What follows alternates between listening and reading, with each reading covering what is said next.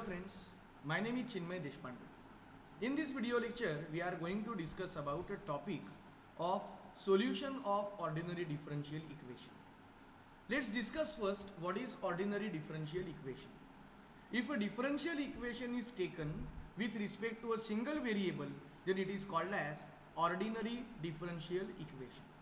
Let's say, suppose if I have a function f of x comma y equal to x plus y. So if I want to take a derivative here, either we can take it with respect to x or with respect to y. So when a differential equation contains all the derivatives with respect to only a single variable, either let's say x or a y, then it is called as ordinary differential equation. Let's take an example. Suppose if we have a d square y by dx square plus b dy by dx plus c into y equal to 0. Now if you observe in the above equation, it contains all the derivatives with respect to x.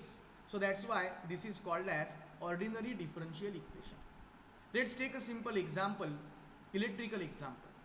We know that according to Faraday's law of electromagnetic induction, the induced voltage in the coil is given by V equal to N d phi by dt. So where V is induced voltage in volts, N number of turns in the coil, and d phi by dt is nothing but rate of change of flux phi with respect to time.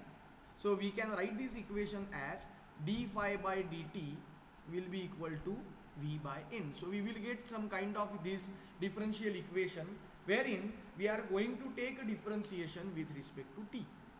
Now in the next lecture, we are going to discuss about what are different methods which are used to solve ordinary differential equation. Thank you for watching this video. If you have any doubt, please feel free to ask any questions.